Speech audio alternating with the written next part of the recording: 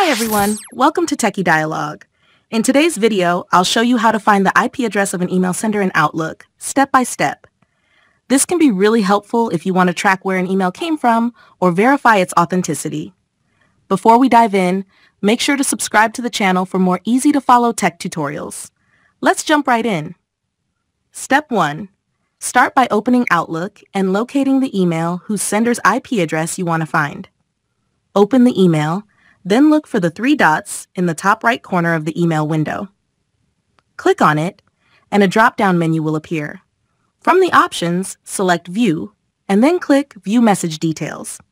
Step 2. A new window will pop up, showing the message headers for that email. This is where all the technical details are stored. In this section, look for the lines labeled Received. These lines usually include the sender's IP address. You'll recognize the IP address as a set of numbers separated by periods, like 192.168.1.1. And that's it!